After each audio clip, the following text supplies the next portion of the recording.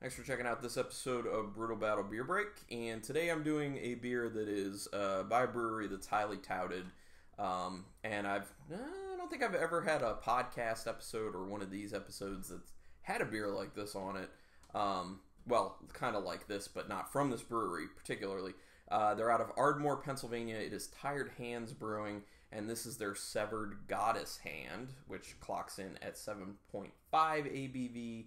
And it is a double IPA, I believe is what they say. Yeah, double IPA. Some people say Imperial, some people say double. It's the same, but should hopefully be good. Oh, I'm going to show you the label like I usually do. Hopefully I can make the color and the lighting better in post on this. But, I mean, they do... If you couldn't see it too well, there's nothing to really distinguish there. They do a lot of like random, trippy, weird type stuff. So, you know, there wasn't a whole lot to decipher on that.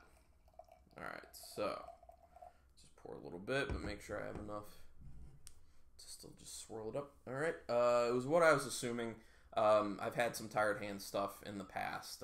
Actually went there, and actually talked about it on a podcast episode when we went to Philadelphia for my birthday.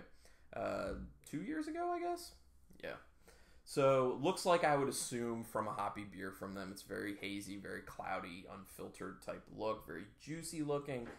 It's got a nice, like, white head to it, as you can see. It's very whitish, yellowish, orangish, all coming together. But hazy nonetheless. Give it a swirl. Alright. What I would expect from the nose. God, super juicy. It's definitely got a Simcoe type finish on it. A lot of times on a Simcoe, I get a little bit of like a caramelly finish on the nose. Or maybe that's actually coming from the malt, but it's got like a nice caramelly type malt or Simcoe hop finish. And it's got a lot of really nice citrus right up front. Maybe a little bit of... No, I don't want to say mango. This does smell... It's kind of familiar. It smells a little bit of like their Pineal IPA, which I was a huge, huge fan of when I actually visited Tired Hands. Really juicy smelling. That caramel's so nice on the end. All that juicy, juicy, juicy citrus up front. Yeah, a little mango in there for sure. It's a nice mango, maybe a little passion fruit to it. This was really good. This was really good. Yeah, it's quite good.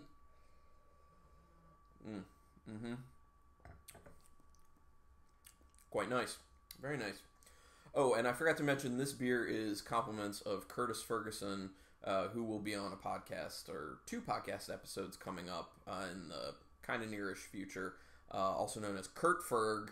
So Kurt Ferg, aka Curtis Ferguson, thank you very much for this. Really juicy up front. Very nice, thick type of mouthfeel. Coats your whole mouth. And it's got that finish, like that like caramelly aspect finish to it. A little bit of alcohol rising on the end, in my perception. Good. I mean, it's a good beer. It's a nice beer. It's what I would probably expect from a brewery like Tired Hands. They do very good stuff. This is nice. Smells like, yeah. Yeah. Now, this is relatively cold. I just took it out of the fridge a little bit ago, so I'm going to bet that as it warms up even more, I'm going to get even more of that kind of mango to it, which I do taste some of, and more of like, I don't really taste that passion fruit I was talking about. The bitterness will probably go down a little bit, and yeah, that caramelly aspect might get a little more creamy, a little more caramelly on the end. I like it a lot. This is very nice.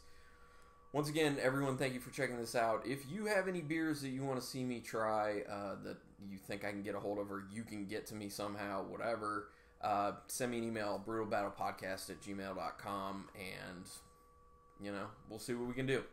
Anyway, thanks everyone for checking this out. Thank you, Curtis Ferguson, for this beer, And everybody, go find yourself an awesome beer, and also keep it